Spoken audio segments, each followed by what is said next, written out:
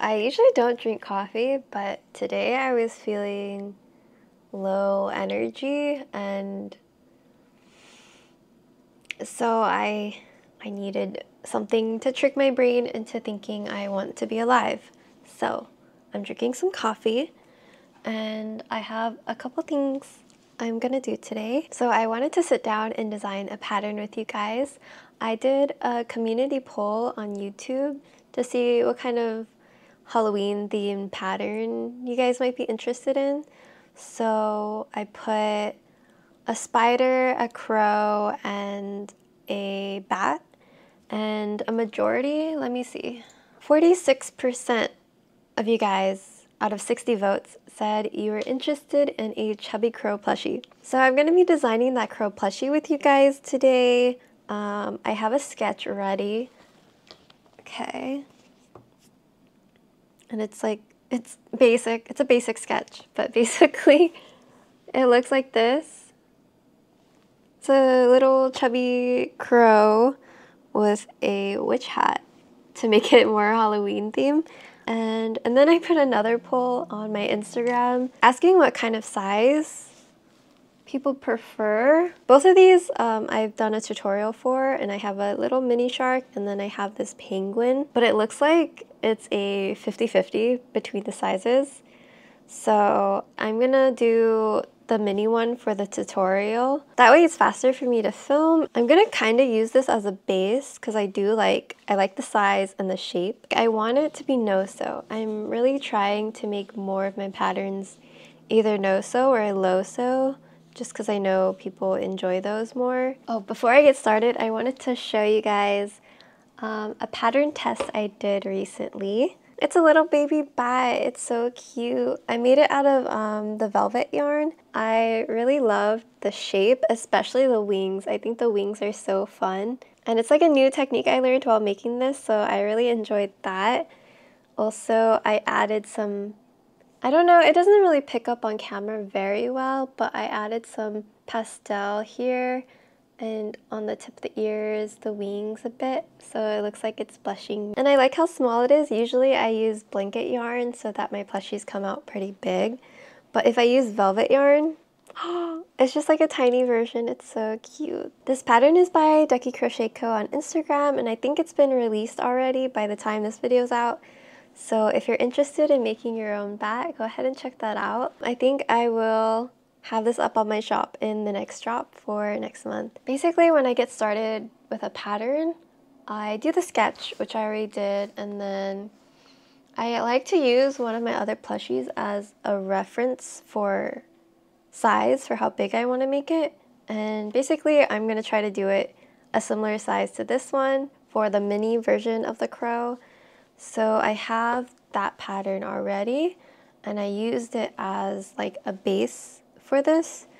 So I just copied that pattern over and I adjust it. So I removed all of the color changes in the pattern. I'm going to show you. So this is what I have in Canva. Basically the basic shape of what I'm trying to make. I'm gonna add in bobble stitches. So using this as a reference again, I want the bobble stitches to be like here, and I can see that it is about, I think, row 5.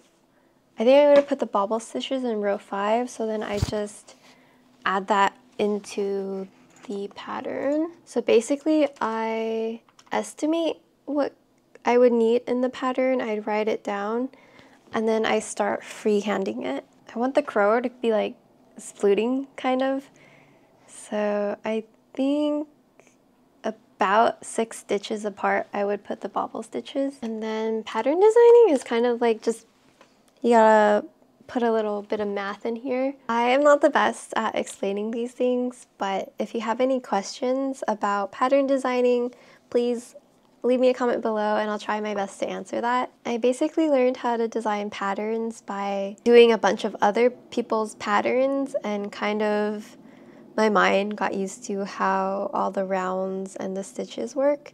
So that's what I would recommend you first do, is just try all the patterns. Then you will get used to how to make certain shapes and what like different kind of stitches look like. I'm gonna start crocheting 6 single crochet. I'm not down for 6 single crochet. I want the top of the head to be, I guess, the shark. I tried to make it pointy, but for the crow, I want it to be like a smoother top of the head, more round. So I'm gonna change that to 8 single crochet. So I need to increase the round from 8 stitches to 12 stitches. That's 4 extra stitches. That's 4 increases, right? So then I use my brain. I'm like, what's 12 divided by 4? That's 3. And then an increase is 2. So 1 increase plus 1 single crochet is 3 times 4 is 12. I hope that makes sense. And 8. And then I pray that the ring closes. And if it doesn't, I just redo it.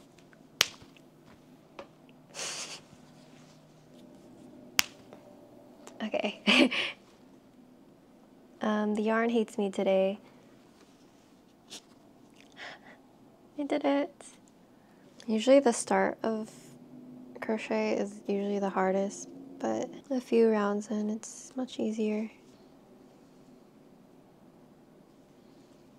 I'm gonna start this and get back to you guys when it is like I'm at the bobble stitches. Okay, so I realized I was thinking of the pattern like upside down. So actually this is like the top of the head. I won't get to the bobble stitches until like I decided round 11.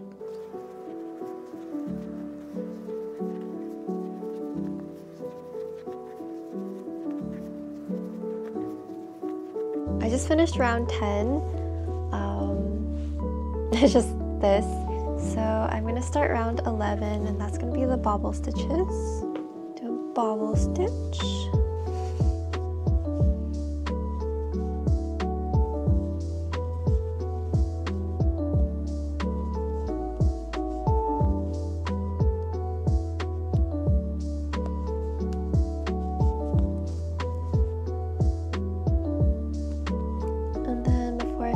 Bobble stitch, I will change back to black. Looks like a potato, black potato. It's pretty similar. What do you think? Should I add one more round? And I'm gonna keep it. I'm gonna keep it how it is. And then we're gonna just see. We're gonna see. I can always redo it. I'm gonna close this up, and I decided not to use safety eyes because I want to try to embroider eyes because I usually don't embroider. I'm just interested in trying. Why not? I think that would be a cute effect. Also because black safety eyes on black yarn, you can't really see it anyways. Okay, so I finished the crow. It's completely no-sew. So I have the wings, the little flappy wings. The feet are bobble stitches, and then I directly crocheted the beak, the wings, and the tail as well. So completely no-sew. I'm excited about that. And then I just need to make a hat. I really like the white embroidered eyes, actually. It gives it, oh, sorry, there was cat hair on there, but I think the white eyes give it a more of a creepy kind of vibe going on. Yeah, I'm happy with the shape and everything. I'm just gonna add a little hat on top so that it is a witch crow. He's finished. The little crow with the hat. I'm gonna stand out of the way because of my shirt is black. Can you see? Ta-da! I'm excited. I'm gonna make this into a tutorial. I'll probably film that tomorrow. But completely no-sew, except if you want to attach the hat, you can sew that on, but look. So yeah, that's how I designed and made this chubby crow for Halloween. And the tutorial should probably be out by the time this video is out. Super happy with how this came out, and I'm excited to design more no-sew patterns because I know people really like those. So I got my first order from my plushie drop. It's my biggest order I've had of my plushies, so I'm super excited about it. Emma from Texas, she bought the flower dragon, the black Shiba, and a tabby cat keychain. So thank you so much for your purchase. I'm gonna pack that up for you right now. This floral dragon was definitely a favorite of mine to make. I usually don't make two of any plushies except keychains, but maybe I should make another variation of this one. I also like this Shiba. The pattern hasn't been selling much, but I think it's so simple and cute, and I want to design more dog patterns in the future. And this keychain, of course, is based on my cat Mika, so love that. Then I also included this flower charm as a freebie. I think it's super cute how all the colors match, like on the flowers and the Shiba's collar. I think that's so nice. So here I'm just setting up my supplies on my little IKEA table, and I just have some stickers, tissue paper, and these really cute bags that I put my plushies in. So as you can probably tell, my branding color is purple, specifically lavender, but when I was looking for supplies, I just had to get the closest color to like a pastel purple I could get. My favorite color is actually jade, but I think lavender gives us such a calming and comfy vibe. Like when you think of the smell of lavender and the flowers, I think it's just so nice, and I hope my customers feel that way when they open up my packages. I do want to invest in more personalized packaging, but I do need to budget out some money for that. Maybe I can use some colorful tape, and I do want to design my own stickers to use, like with a bunch of bunnies and cats and florals.